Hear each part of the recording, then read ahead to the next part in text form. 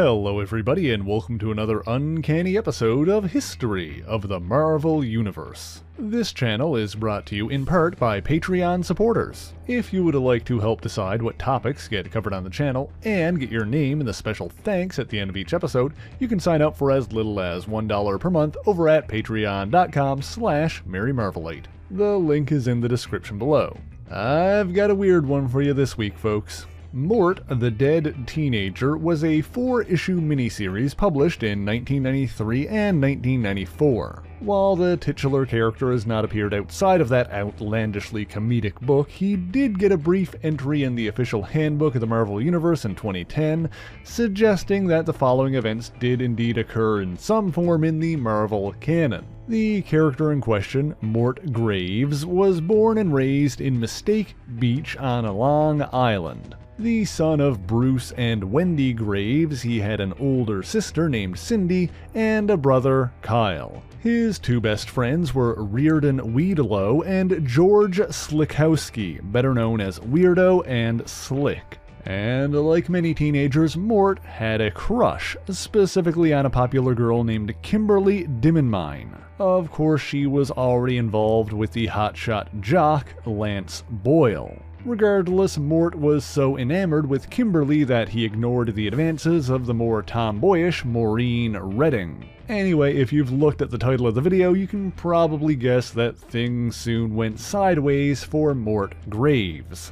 The story really kicks off when he borrowed his father's Studebaker and drove off to the convenience corner in an attempt to impress Kimberly. In his infinite wisdom, he decided to challenge her boyfriend to a street race, with the finish line being the railroad crossing. Naturally, Lance's newer vehicle quickly outpaced the restored antique, but that wasn't the worst part. One part of the old car that hadn't been fully restored were the brakes. Unable to stop, Mort drove out onto the train tracks just as the Babylon Express came hurtling down the line, resulting in a collision that totaled the car and proved deadly for Mort. However, this was not truly the end for him, as he dropped into an otherworldly afterlife. There, he encountered a being known as Teen Death, who claimed to be the son of the cosmic abstract Death. Apparently, heaven was closed for repairs and hell was full, and so people like Mort, who weren't particularly good or bad, were either left trapped in limbo, reincarnated as a cockroach, or sent back to Earth as a ghost. That last option was the fate chosen for Mort, sent back to frighten people into better appreciating their own lives. In this new undead form, Mort was a ghostly white, and his head was easily removable. His sister didn't seem overly perturbed by this, however, and wasn't even attending his funeral. As it turns out, Mort's parents borrowed money from his brother to pay for a bare-bones service, complete with a cardboard coffin. However, Kimberly did arrive to pay her respects and admit her love, as did Maureen, who dropped a single six-pack of beer into his grave. In any event, when Mort's father found out that his house was haunted by his own son, he was more concerned with the property value than anything else. Well, that and the fact that he'd also wrecked the Studebaker while getting himself killed. Mort didn't really plan on doing much actual haunting, but he did discover that his brother Kyle had claimed all of his possessions since he'd offered them as collateral for an earlier loan. Among them were tickets to a White Metal Mania concert, which is what he'd used the loan money for in the first place, but Kyle had already sold the tickets to Slick and Weirdo. Since the concert was on that same night, Mort assumed that that was the reason that his friends didn't show up to his funeral. Meanwhile, Weirdo and Slick convinced two women to accompany them by claiming that they were roadies with the band. However, the girls quickly ran off when Mort arrived to torment his friends. Following this, he attempted to fulfill his ghostly duties, haunting a movie theater and emerging from the screen with a chainsaw. But the desensitized audience believed him to be some kind of special effect and were unimpressed. Mort also saw Lance making out with Kimberly in the cinema and threatened to go all Leatherface on his ass. But Teen Death grabbed him and pulled him back down into the netherworld, warning him that he'd need to step up his haunting game if he didn't want to suffer a fate even worse than death. Mort's ghostly form was then booted back to Earth, but this time he was invisible to everyone around him. Landing back at school, he saw that a psychiatric professional had been assigned to his homeroom to help his classmates cope with his loss. While many of them didn't even know who he was, Kimberly had written a poem in his memory. But Maureen struck her in the head with a spitball, chastising Kimberly for only ever being sympathetic to Mort after he died. I also want to note that the second issue of Mort the Dead Teenager here makes continual reference to the Kallikak brothers. While it's clear from context that the brothers are in fact characters within the story, the name is a direct reference to the Kallikak family, a 1912 book by American eugenicist Henry Goddard, attempting to argue for the hereditary nature of what he called feeble-mindedness. So that's uncomfortable. Anyway, Kyle tried to convince Mort to posthumously settle their debts by blackmailing him with a photo of him making out with the Kallikak's sister Roxy after junior prom. You know, I'm starting to see why nobody really talks about this book. Moving on from that, Slick and Weirdo were holding auditions for their band, positive feedback, but without much success. However, Maureen applied, and as it turns out, was rather skilled on the guitar even though she hadn't owned an electric one before. But complicating matters, Kimberly also applied, proving herself a competent singer if not a masterful songwriter. But Mort, apparently able to read his mind, could tell that Slick was fantasizing about Kimberly. Wanting to sabotage the band before it got started, he entered the amplifier and released an ectoplasmic shock. However, the resulting boom actually convinced Slick's father of the band's potential, and he volunteered to bankroll and manage them. They subsequently played at ABCD's, a rock and roll club in the Bowery, where Mort tried to sabotage them by frightening the audience. However, they were also the last act on a Wednesday night, so they didn't exactly have an audience. Visible again, Mort flew all the way back to Long Island, which proved to be more difficult than he imagined.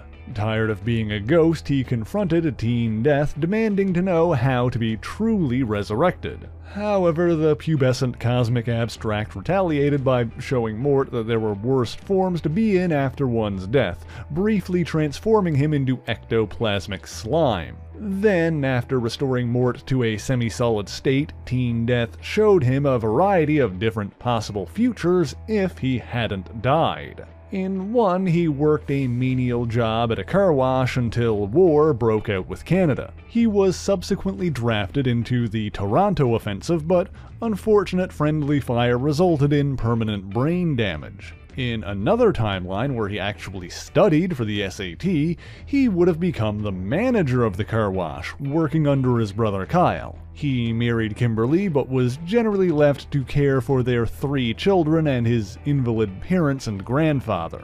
In that timeline, Maureen was an international rock star and engaged to Slick, who was also her manager. Meanwhile, despite being a successful businessman, Weirdo would crank, call Mort, and mess with him. Ultimately, Weirdo bought the car wash from Kyle, and Mort was left a lowly dryer in that timeline too. In yet another timeline, Mort cheated on his SAT, earned a scholarship, and subsequently completed a degree in aeronautical engineering. While this kept him off the front lines in the war with Canada, the job market still left him working at the car wash alongside Slick, who'd caught a piece of shrapnel in his brain during a battle in Saskatchewan. In that timeline, Mort was still married to Kimberly, but she cleared out the house and ran off with Lance, who owned a chain of drive-in proctology clinics. But rather than sadness, Mort felt like he'd been set free to pursue his dreams. He joined the Merchant Marines, jumped ship to Bombay, and climbed a mountain.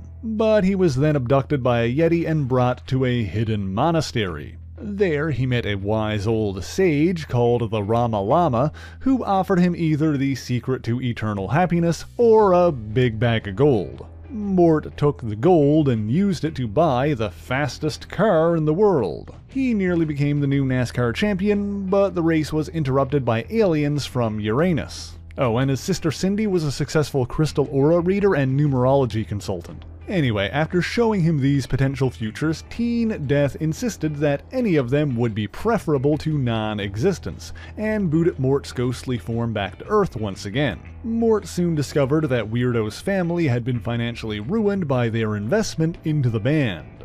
Weirdo intended on throwing himself off of a bridge and ended up falling, but both the water and the drop were too shallow to cause any real harm. Slick lost his passion for music entirely, instead joining his parents in their science fiction obsessions. Maureen sold both her bike and her guitar to reinvent herself with a new image. She started dating Lance, who it seems also made attempts to better himself. Kimberly, meanwhile, got together with a sound guy at ABCD's and started performing poetry there. And just when Mort began to question if there was any rhyme or reason to anything that had been happening in his entire afterlife, he woke up. Yeah, cue Jonathan Frakes telling us that this was a total fabrication, because apparently everything that happened since the day of Mort's death was just a dream. Although it seems the teenager may not have taken any actual lessons from what he'd seen, and again prepared to take his father's Studebaker to try and impress Kimberly at the convenience corner, just like this all started with.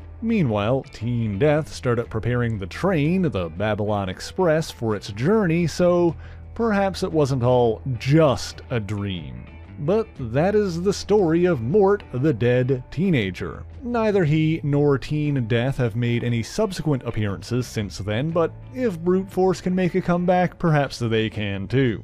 Speaking of characters with surprise comebacks, do you remember how back in October we recapped several stories from the 1950s horror anthology Menace? One of the stories we talked about there featured a criminal named Harry Sikes. While evading the police, he stumbled upon a scientist who'd invented a serum granting immortality, and stole it for himself before anyone else could take it. Although he'd become unkillable while hiding in the bayou, Harry Sikes mistakenly stepped in quicksand and sank down into the mud. What I neglected to report in that video is that he didn't actually stay there forever. After being trapped for decades, he was fished out by mercenaries working for a man known as Windsor, who was collecting seemingly unkillable specimens.